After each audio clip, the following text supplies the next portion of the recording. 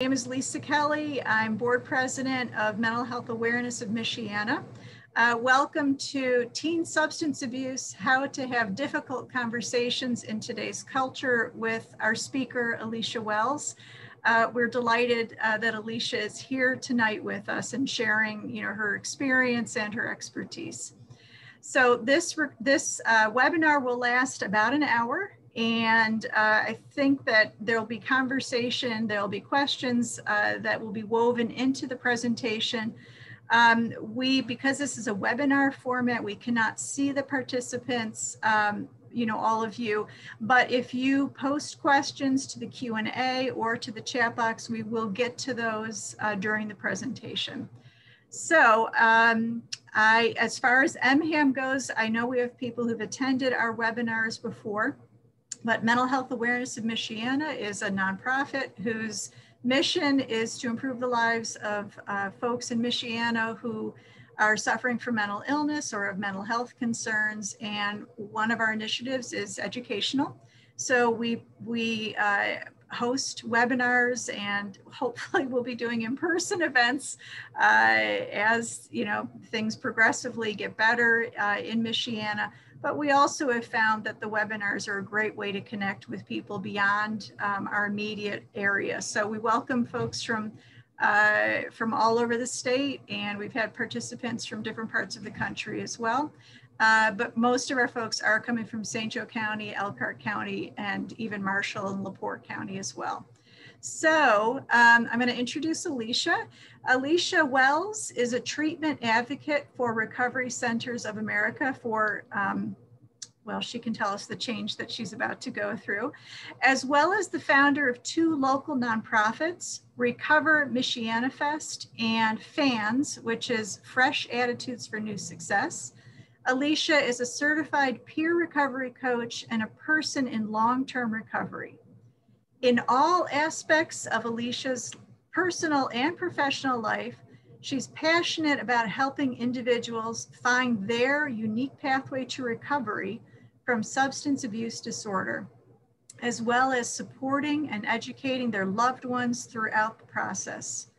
As someone who has personally navigated both incarceration and substance abuse disorder, she utilizes the hard-won knowledge gained from her experiences to offer non-judgmental, compassionate guidance as she connects clients and families to treatment options in lieu of or in addition to incarceration.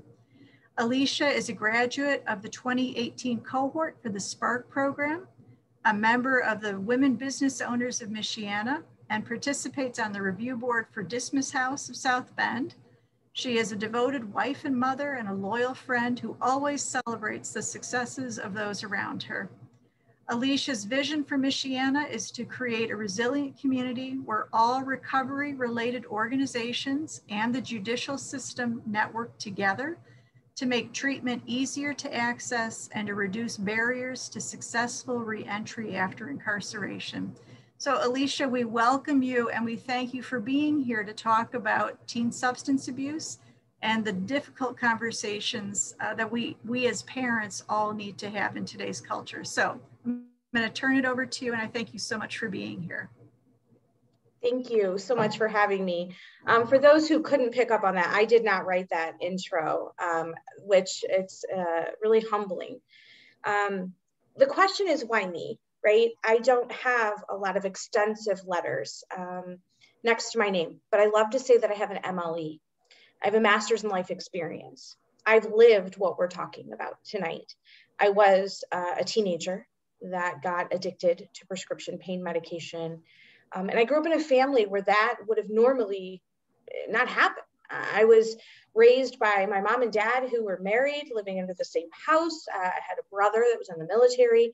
On paper, I looked like the all-American traditional family. But what laid underneath the surface was this family dynamic of a long, long history of addiction on both sides, that my parents thought they were doing the right thing and sheltered me from really kind of knowing about, which we're going to talk about tonight. I'm here because I believe in our community. I believe in our kids. And I want to support you as parents that are walking this treacherous road, because things are not what they were when we were teenagers. I want to start this out, and I thought I was going to get to see you, right? And I don't. And I wanted it to be an interactive question. So if you'll go with me down memory lane for just a second, I want you to go back to your teenage years. The average 15-year-old right now was born in 2006. I don't know about you, but I almost choked when I read that today. I'm like, there's no way I'm that old, right?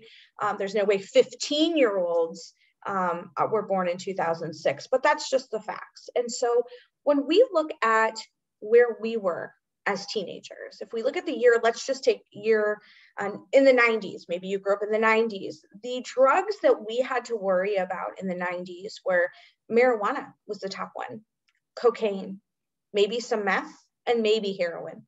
But at the time, it was pure heroin that we had to worry about, or that we heard about as teenagers, okay? LSD, maybe a little acid, depending. In 2000, we were dealing with things like more marijuana, which higher potency, right? It's not the same marijuana from the 60s. It's sure as heck not the same marijuana from the 90s, but it was this more potent marijuana in 2000s. And we were looking at cocaine, methamphetamine, Vicodin, pills, Xanax, Adderall. We were looking at a bunch of different kinds of new medications, right? And I know if you're like me, you always heard drugs are drugs, and you always pictured some strange person standing on the corner, and you knew to kind of avoid that, or you knew certain areas, but you never understood how drugs could get into our families, our loved ones, our lives. I want to talk to you a little bit and tell you my story so you can kind of understand where I am and where I came from. I graduated in the year 2000. I was a senior in high school when I developed a knee injury, a left knee injury in track and cheerleading. I was very active in high school. I was president of Students Against Drunk Driving. I knew to say no to drugs. I knew that it was bad. I even walked home from junior prom. My dad picked me up because my prom date was smoking pot. So I was what they call kind of a prude. I got made fun of for that, actually. I was also diagnosed at the same time with endometriosis, which is a female condition. And at the time, they didn't know what they know now. And I was prescribed pain pills after pain pills after pain pills. I would go to the doctor and they would just give me more. And I remember having my first knee surgery and the pain was unbearable. And they gave me pain pills. And I remember taking them and feeling funny, but never understanding what I was about to face. I know that day, if a doctor would have looked at my mother and said, Mrs. Rushing, I am prescribing your daughter synthetic heroin, my mother would have laughed in his face and said, she'll be fine with a Tylenol, right? But my mom didn't know, and we trusted the process. This was back in 2000. Looking ahead and fast forwarding into 2003, it was completely hooked on pain medications, and they took over my life in a way that I could have never expected. I was going to college. I had dreams, I had aspirations, but I remember the day that I was addicted. I remember the day that I knew I couldn't stop taking them. And I was sitting on a couch, Regis and Kelly was on, had a good job, was going to school, and I was willing to give all of that up just for the sound of the bottle, the shaking of the pills in the bottle. That took me on a really long path. And when I say a long path, all the way up until 2013, 10 years of my life was consumed by drug addiction. It was consumed by in and out of incarceration, family, just was devastated. My family didn't even know how to respond to something such as this. I did dare. My parents talked to me. How did this happen? My parents just couldn't understand. Looking back, there was a few things we could have done, but there's no ill will towards my parents. They were uneducated. They had no idea what we were dealing with. And so that's why I make it my mission to come on and talk with individuals such as yourself that take time out of your night to find out what can we do to better our community and what can we do to better our children. You know, I always say it starts at home, right? It starts with us learning and reading and trying to figure out the best ways and staying up to date. And I'm here to tell you, drugs and the drugs that are out there now, what we're dealing with is fentanyl, carfentanil, cocaine, synthetic marijuana, bath salts. We are not dealing with the drugs of 2000. We're dealing with the drugs right now in 2021. I've been walking in long-term recovery since 2013, and I'm going to tell you that the process has not been easy. I came to find long-term recovery through long-term incarceration. In 2013, I was given the greatest gift of my life, and that was my son. And 4 months after giving birth, because I was on MAT and it wasn't done appropriate, and MAT stands for medicated assisted treatment, I relapsed. And I went to prison when my son was 4 months old. What mother does that? I spent the next 4 years getting my life together, knowing that I was going to come home. And if God was willing to save me like he did, I knew that I was supposed to come home and share my story with you. It's not easy to get on here and admit that I used when I was pregnant. It's not easy to get on here and be vulnerable with you, but I know that you need to hear it so that you can see why I'm here tonight and why I care what happens to your sons and your daughters and how I'm here to help.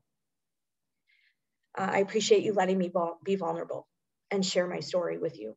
And I'm an open book. You can ask any questions. If any bit of my experience can help you, I want you to ask. You may not feel comfortable asking me tonight, and that's okay. I put my phone number right there in the chat box. That is my personal number. What we talk about stays between us. Use me as a resource. Put me in your phone. My phone's always on. Our community depends on us working together and the safety and security of our children. I like to say drugs aren't welcome in our community, but they find a way there anyway. So I'm going to make it a point to make sure that we're working hard to get them out. When I was talking about the remember when you remember to the drugs that were prevalent when you were in high school, and we're looking at the drugs that we're facing today, I want you to remember the name fentanyl. Fentanyl is right now being considered a weapon of mass destruction. It really is, because it's taking lives at rapid rates. I want to give you right where we're at right now. What are we facing right now? According to the New York Times, and I'm going to send some of these in, and you guys can definitely look all of this up. U.S. drug overdoses soared 30% in 2020. And what does that mean? 93,331 individuals, sons and daughters, husbands and wives, mothers and fathers passed away from drug overdose, with an increase of 54% in 2019. 54%. Just in St. Joe County alone, preliminary numbers for 2019 were 37 overdose deaths. In 2020, preliminary numbers, 77. Fentanyl. What is fentanyl? How do our kids get a hold of fentanyl? All the drugs that are coming in right now are done in pill presses and laced with fentanyl. And it just takes a very, very, very small amount of fentanyl and carfentanil to create an accidental overdose. What we used to consider experimenting is now killing our children. I think we all know, and we've heard in our community, the story of the Savage Boys, accidental overdose. We hear stories and stories like that all over the country, all over our community, kids that don't know because they're not really talking about it.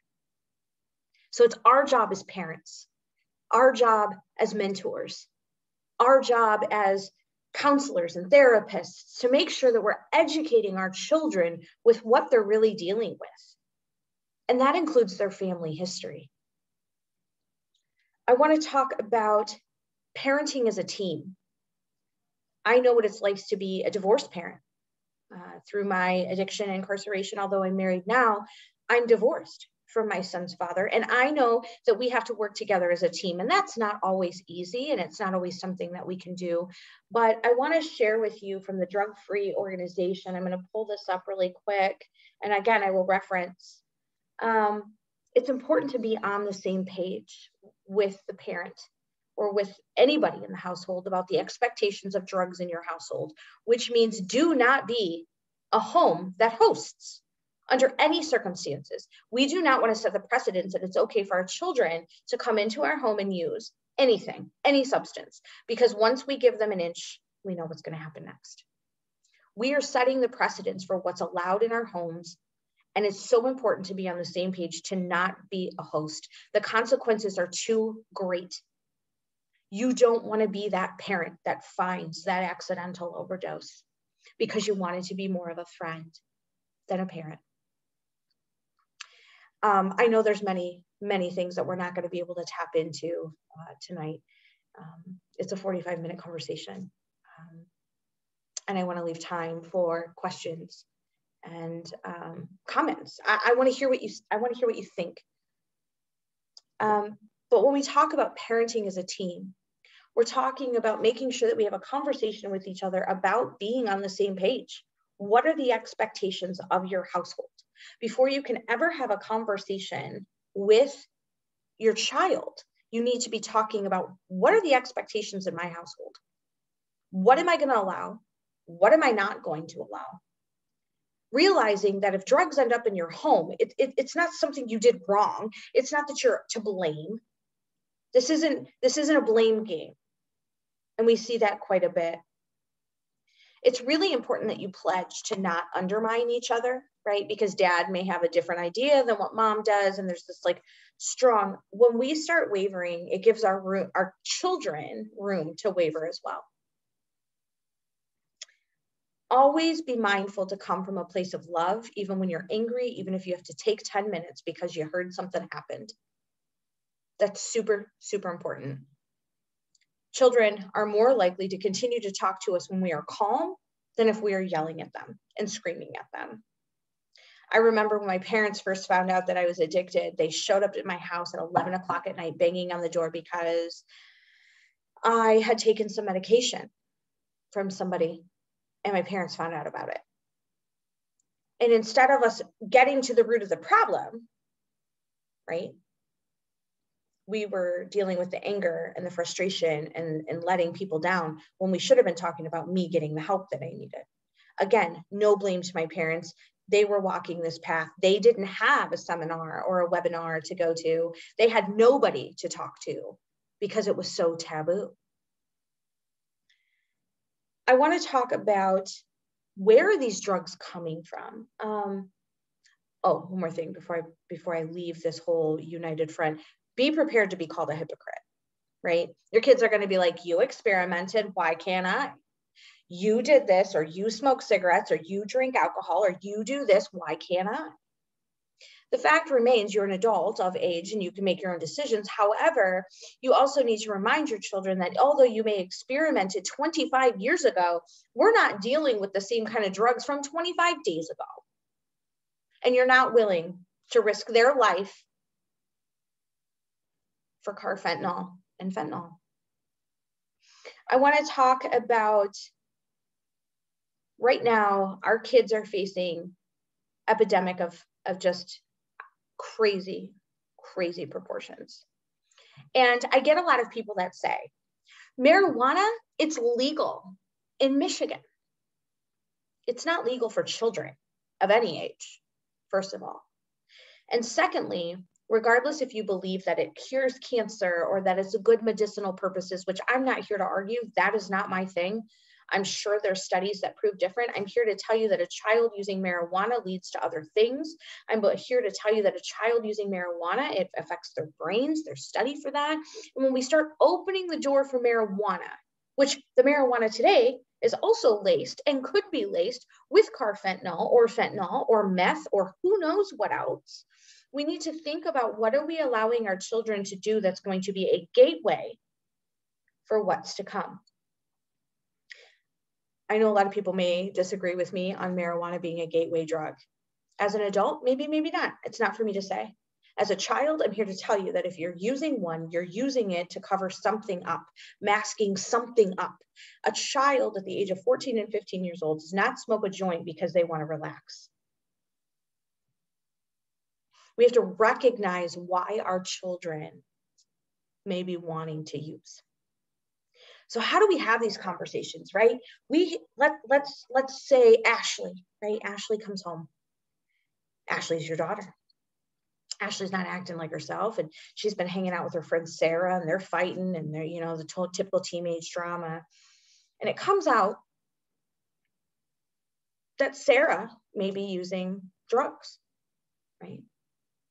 How do you even begin to have that conversation? As a parent, you can't say, you're not hanging out with Sarah anymore, because the first thing they're going to do is hang out with Sarah and you become the enemy. It's conversation. It's showing them the consequences of what could come. And if you have a family history of substance abuse or alcoholism, that needs to be talked about with your child from a very young age. They need to understand that they're growing up with a predisposition to continuously be addicted. And that's just facts. I had such a strong family addiction on both sides to alcoholism and substance abuse that my parents thought they were doing a very good job from sheltering me from those particular family members. When in fact, I had no idea that this could trickle into me and that I was made from the same DNA. Would there be a different outcome had I known that? I don't know. But I know that I'm going to tell my son that he is way more likely to become addicted. I am seeing a question about being muted.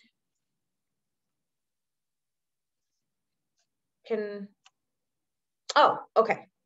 Can everybody hear me though? Am I muted? I'm just gonna, oh, okay, perfect. So I know that I'm gonna have that conversation with my son and let him know. Those are tough things. We don't want to talk about our past and grandma and grandpa and aunt and uncles, but suicide comes right along with this. If you have family members that have committed suicide, you really should be talking to your children about that. When we hide things, they come out always. And when they come out guns blaring. So I want to talk about what do we do if we see that Ashley and Sarah, we're going to continue to use Ashley and Sarah, that there's drugs being used. Maybe it's marijuana. Maybe you found an alcohol bottle, right? Maybe you came across something that you know is not right. What do you do? Do you sit them down and say, I know that you're using. I know that you're doing something, or do you just pretend like it doesn't exist? Well, I know every single one of us would raise our hands right now and we'd say, I would confront this situation, but then in the back of our minds would be like, oh, but this is going to be an argument. I'm not even sure how. Tonight, we're going to post some things and I'm going to walk through them with you. You're going to have access to all of this. And again, I'm a reference from here on out, but I want to talk about the, one second here, on how to start that conversation and what does that look like. You want to always be honest. I know you're doing this. If you're using, vaping or tobacco or any of those things, say, I know you're using it. It's not okay. How long have you been using it? Make sure you get to the bottom of how long. What are they using? Where did they get it from?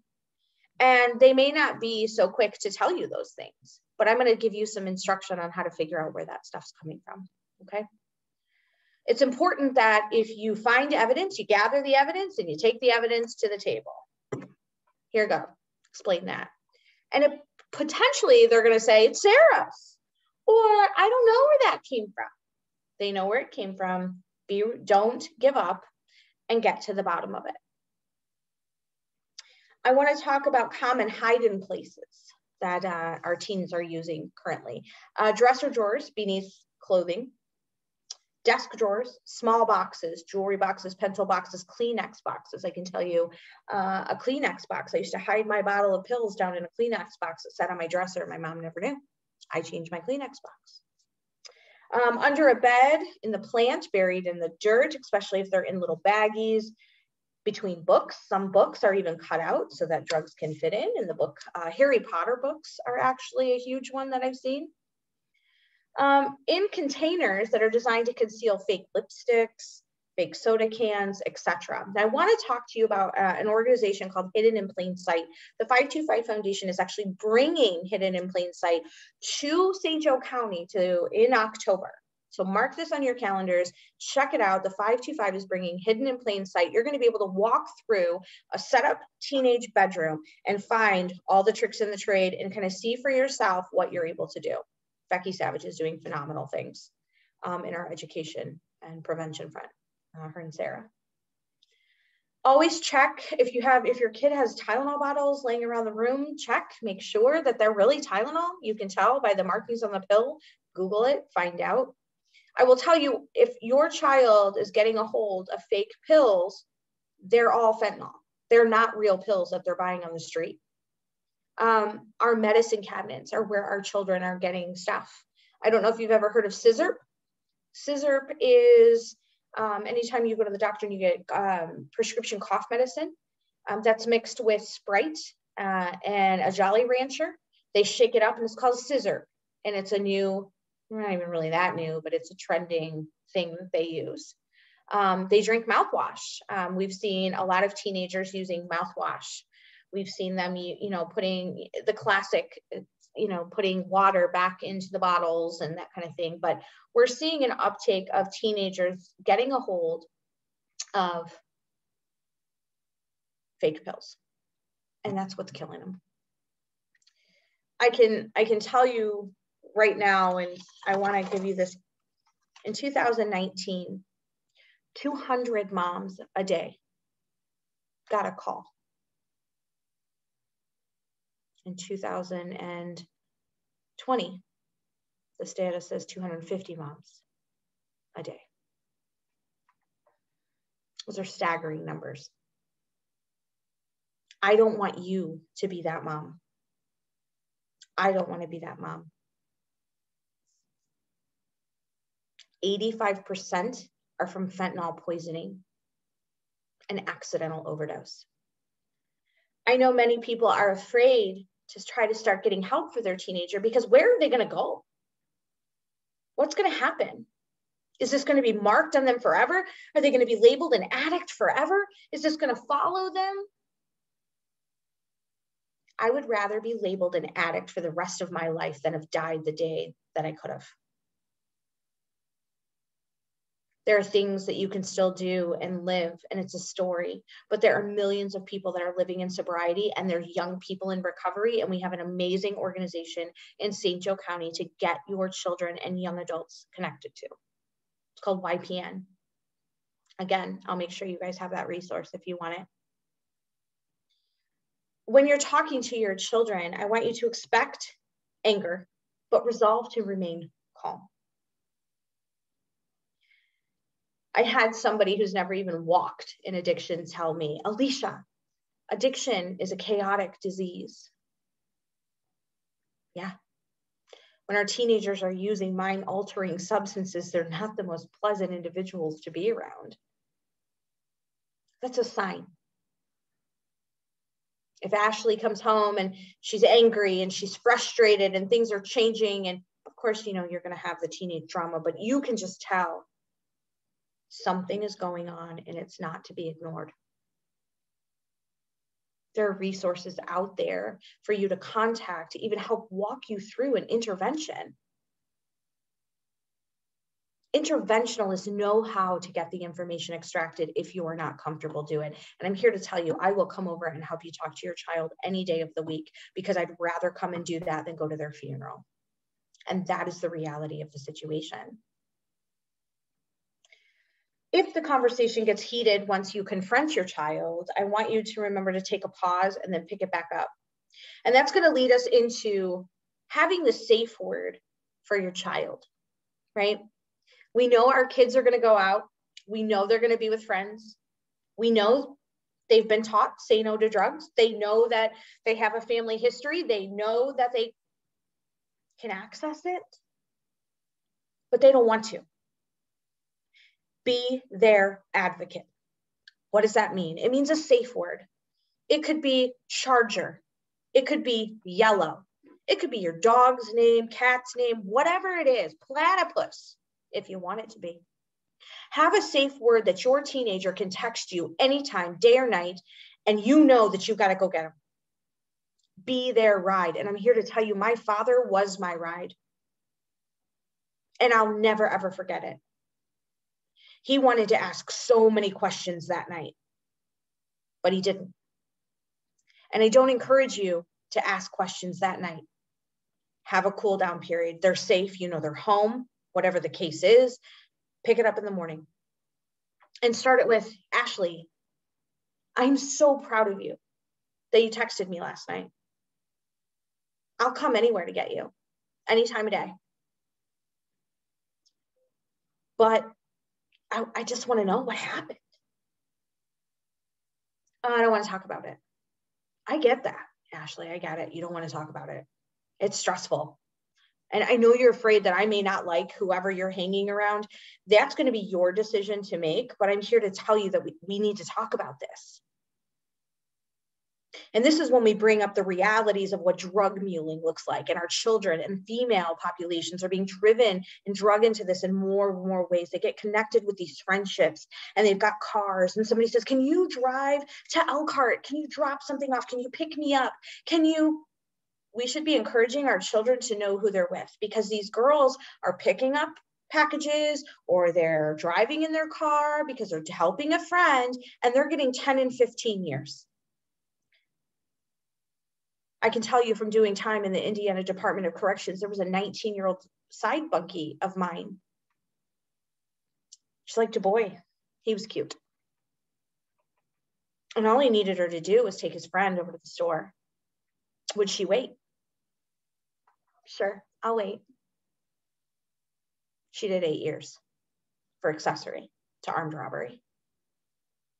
Our kids don't even know what they're getting themselves into. And you're like, Alicia, I don't want to scare my child at dinner every night. But the fact is your child is on TikTok and Snapchat, and those are circulars that are getting into their mind and they can order drugs right from there. Social media targets our children. Snapchat is a huge thing right now where our children are getting accessible or access, if you will, to the drugs immediately, and they're being delivered to your door. And what are they being delivered in?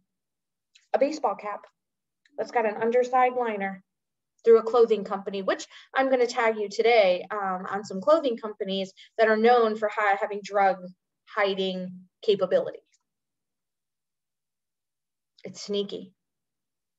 It's like a roaring lion waiting to pounce on our children. And it's our job to be diligent and to have those conversations. I want to go back to the morning after when you're talking to your child and you're like, listen, I want to know what happened. I'm not ready to talk about it. I don't want to talk about it. Okay. But we're going to talk about it. And the reason why we're going to talk about it is because I trust you to make the right decision. You made the right decision last night. I want to talk about it. We need to be the voice of reason in a time where it's so unreasonable in their minds. The pressure to fit in, the pressure to be TikTok famous, the pressure just to go to high school. There were some statistics that I wanted to pull up for you tonight that were just astonishing to me. And I'm going to pull that up for you.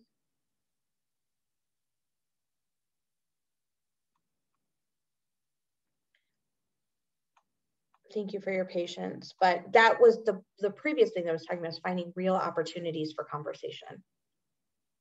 You know, if you see something in the newspaper, if you see something on the news, if you hear of another student, use that opportunity as a time for conversation on what the consequences could be. I often get told I'm harsh because I will look at somebody and say, you will die. Those are the facts. Those are the worst case scenario is you could die. And I am not willing to risk that by just looking the other way because my teen is being a teen. I want to talk about the empathy and the support real quick before I get to the statistics. But having empathy that being a teenager is a lot tougher than even when it was for us. Times are changing, things are happening. Our society is in an upheaval, regardless on what side of the aisle you sit in. Our children are faced with loneliness and connecting through screens. They tell us not to have our kids on screen time longer than 8 hours a day. And many of them, they did schooling 8 hours a day. There's so much back and forth. And we have this opportunity to look at what they're doing. It is important as parents that we are diligent on their Snapchats, their TikToks, their Facebooks. What are they posting? What are the secret accounts that you don't know about? We've got to take the time.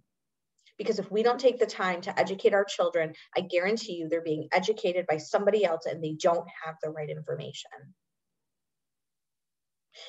The kids aren't sitting around saying, carfentanil kills. They don't even know what they're doing. They think it's a Xanax. Grandma and Grandpa's medicine cabinets, Aunt Sue's medicine cabinet, they're playgrounds for disaster. So I'm going to encourage you to do spring cleaning, fall cleaning of your medicine cabinet. If you're not using a medication, get rid of it. Do the medication DEA day, take back days. Contact the 525 Foundation for Jetera pouches. Destroy your medications before they get into the hands of somebody who gets addicted to that and then finds an online pharmacy out of Mexico. It's going to send them their stuff. And you think, if stuff's being sent to my house, I know. Not necessarily. And this talk isn't meant to scare you and make you fearful and be like, wow, what no? Come on, this can't be real. It's real. And we're talking about it tonight in a safe environment to where if we have questions, we can ask them. If you're mentoring children, it's important to just be a safe space to ask questions. Are kids using drugs in your school? Because I'm here to tell you the statistics that I was looking for, and I just didn't want to look and take away from you, is that there are. Every kid knows somebody who's a dealer. By 10th grade, they know. They may not use them. They may not even hang around that person, but they know who to go to. This is insanity that we're dealing with. And it's so much different than the walk that we walked. And it was hard when we walked it, right? And so many people can say, well, I used in high school and I put it down and I'm fine. My kid will be too. I can socially drink. I'm not an alcoholic. My kid will be too. We don't know what's in what they're using. We cannot afford to look the other way. Your kid may hate you for a minute. They're not going to be happy with you. You're going to be the enemy. You're going to be the hypocrite. You're going to be the narcissist. You're going to be the mother that never allows them to do anything. But at the end of the day, when we're diligent and we give them the space to make decisions for themselves while we're educating them through the process, that only lasts for a little while. Then they begin to turn around and thank you. The alternative side to that is that they're not here to thank you. I love the safe word.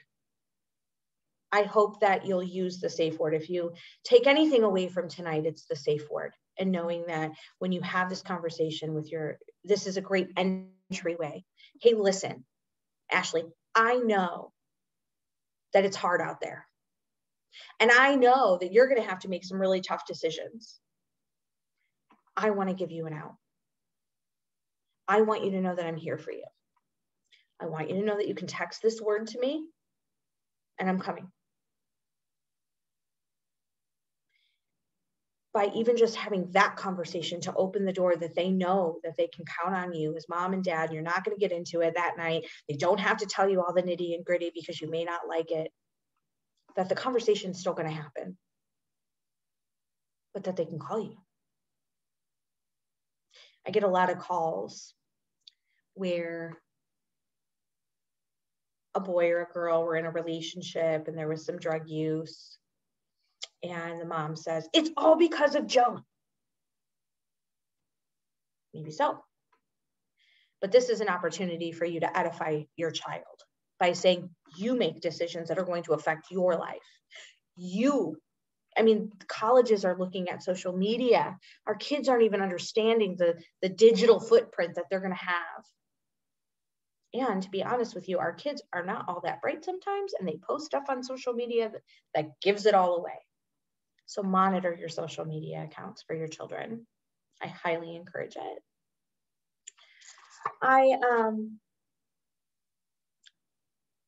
I'm so excited that I got to be here tonight, and I want to give you a few resources to reach out. If you want more information, if you are already dealing with this topic in your home and you're worried that your teen is struggling with substance abuse disorder and you're not really sure what to do, I encourage you to reach out to Mental Health Michiana first and foremost. I encourage you to call SAMHSA. The number I will put in the chat box, but it's 1-800-662-4357. Indiana has a hotline of 211 that you can call. You can always call me.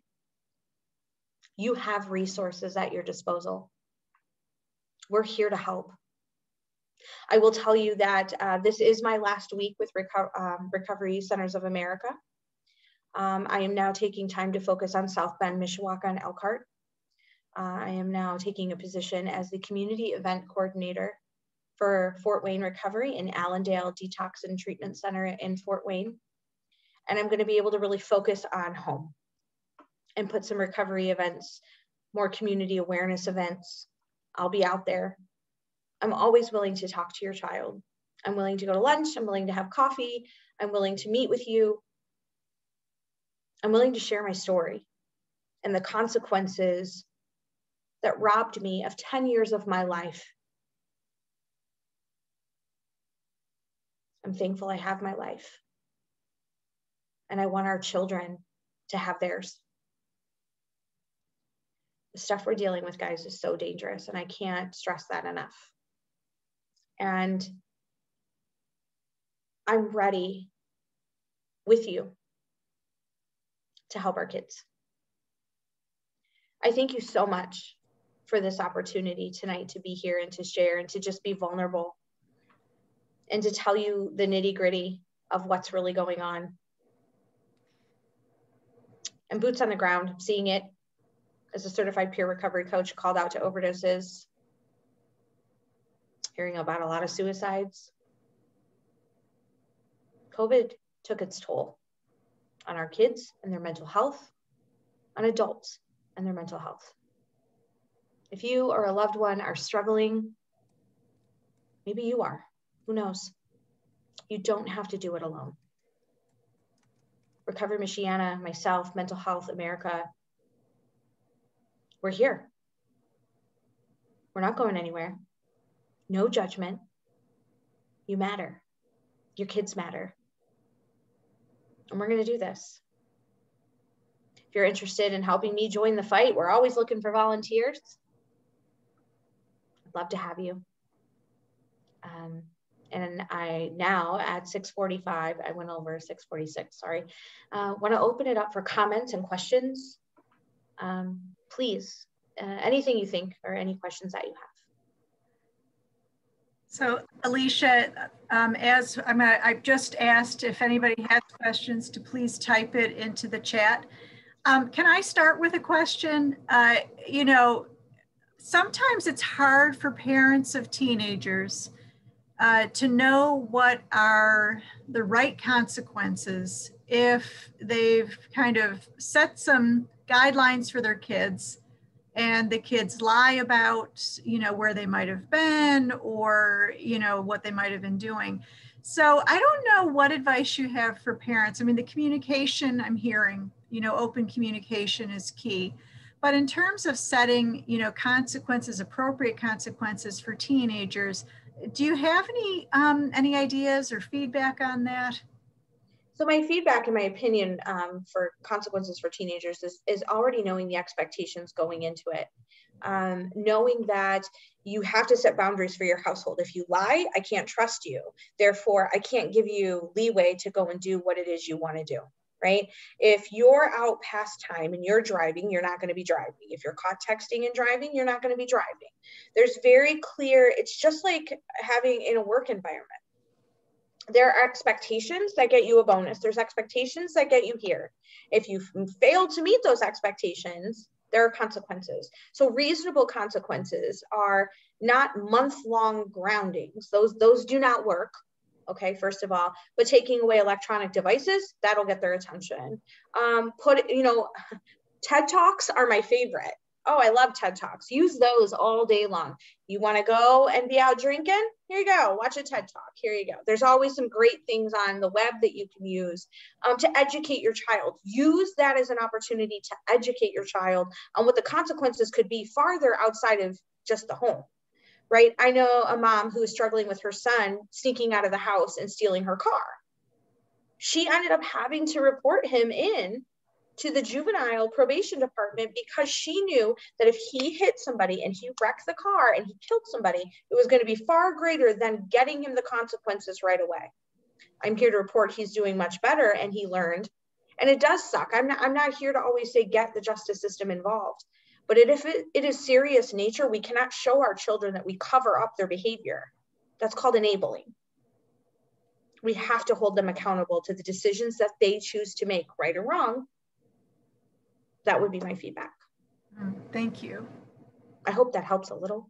Yeah, for sure. I love that idea that you set clear expectations and the consequences are coming out of that. And then it's not even anything that you're doing in anger. Listen, you got your driver permit. If you drive when I'm not in the car, you will not drive. You will not get your license at 16. That way when, hey, this world's around, you made that choice. You're holding them accountable. You made a choice. If you're going to sneak and I find drugs in the house, you are going to talk to a therapist. You're going to talk to a counselor. We are going to look at why you're wanting to do this. If it's for recreational purposes, maybe work on trying to find them something new. I do know a family that was struggling with that and they put their daughter in some other things and the daughters, you've got to find them a new purpose. You've got to get them in new crowds because it's a dangerous situation. And as parents, we have to help navigate that, but hold them accountable to the decisions that they're making. Does anybody else have questions? Kristen is saying that you are an inspiration and thank you for your presentation. So it's true, you are an inspiration, Alicia. And I don't know if anybody else has any questions I hope so. It's a great opportunity. And I don't want to, I have other questions, but I don't want to dominate this, so.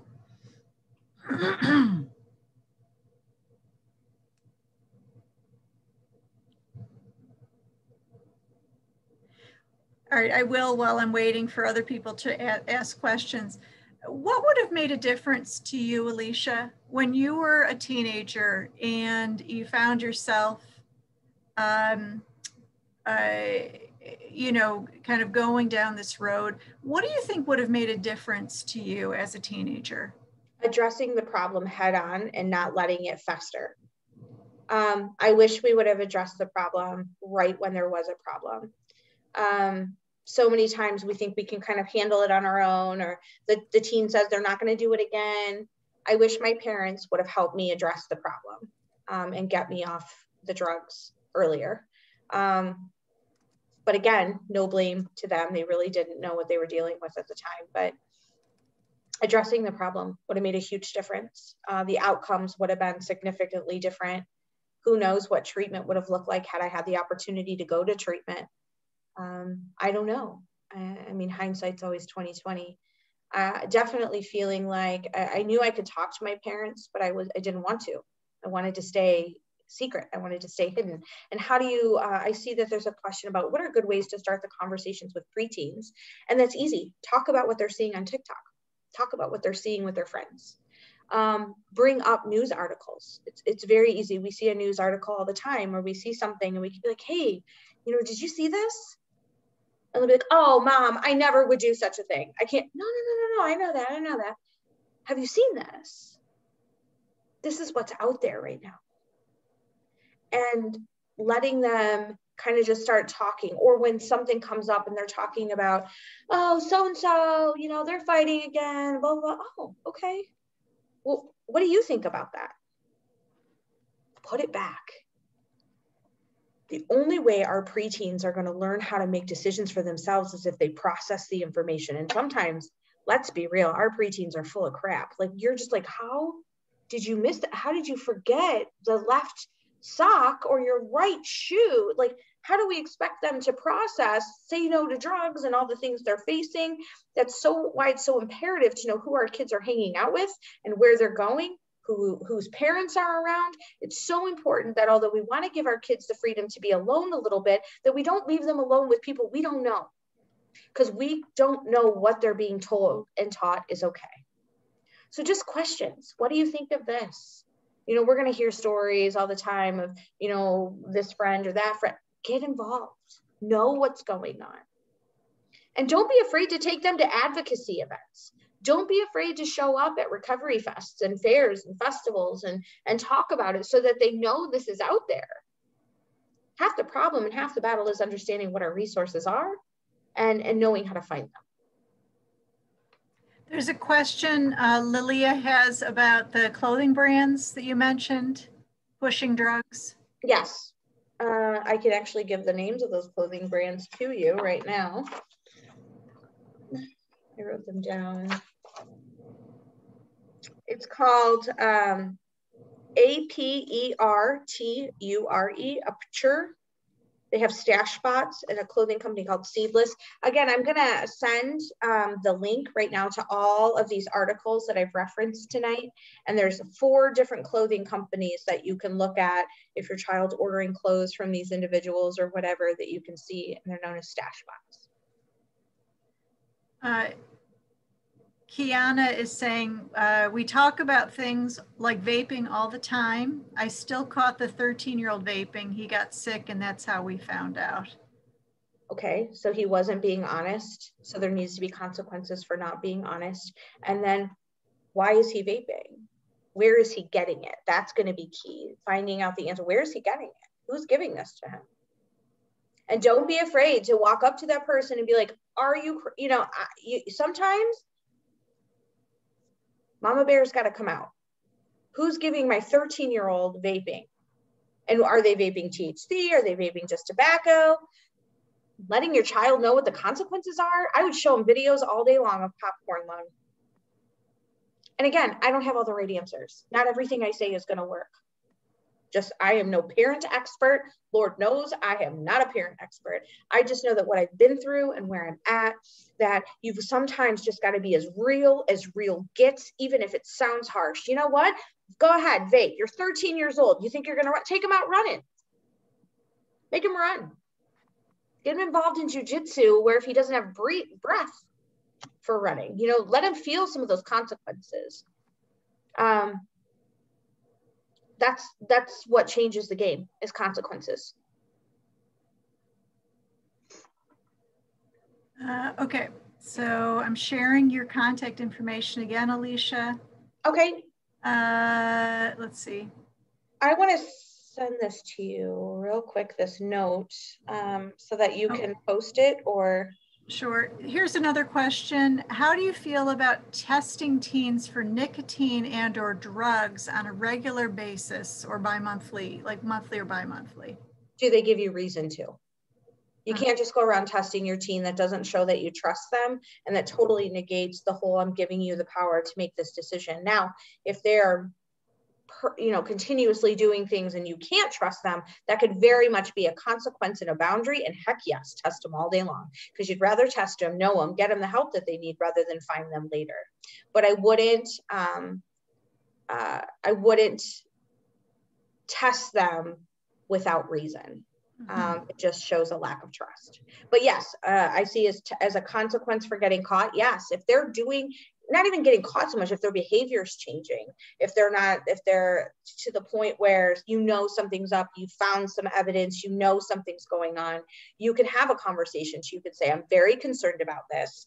There's a lot of stuff going on and this is something that I want to do. How do you feel about it? And they're going to be like, don't test me, Dad. Don't test me, Mom. This is crazy. You don't trust me. You could be like, listen, I've given you ample opportunity. Things have changed. This is A, B, C, and D on why they've changed.